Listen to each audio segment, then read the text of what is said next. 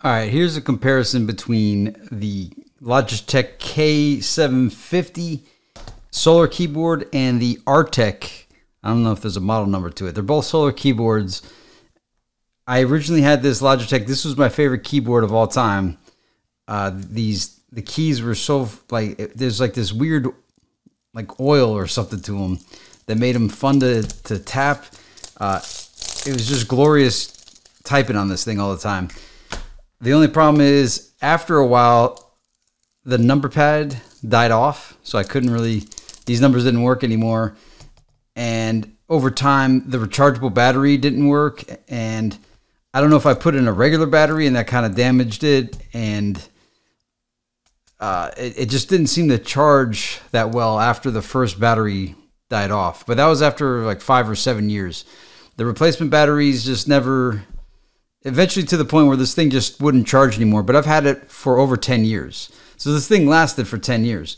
The problem is the price. It's priced, I think it was either $60 or $70, whereas this Arteck is about half the price. I think I either got it for $30 or $40.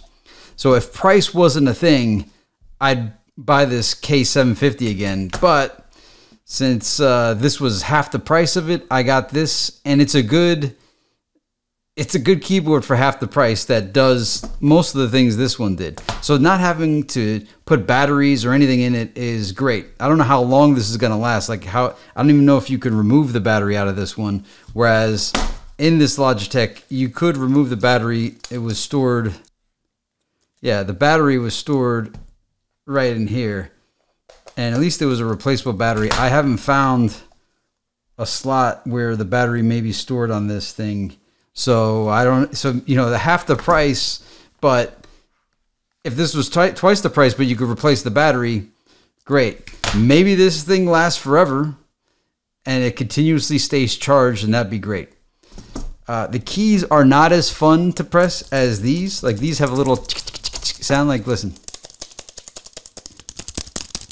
You can hear a little sound. These don't give you that little, I mean, you get a little sound, but it's not that same. It doesn't have the same springiness, and I haven't had to type for a long period of time on this keyboard yet. So I miss the tiny aspects of the K750, but this one is good enough. It's good enough. So if you got all the money in the world, get the K750. If you're on a budget, get the Arteck. Oh, the big part about this Arteck that I don't like is that it says Win for the Windows key. I like seeing the logo, and also this function key being in between throws me off as well.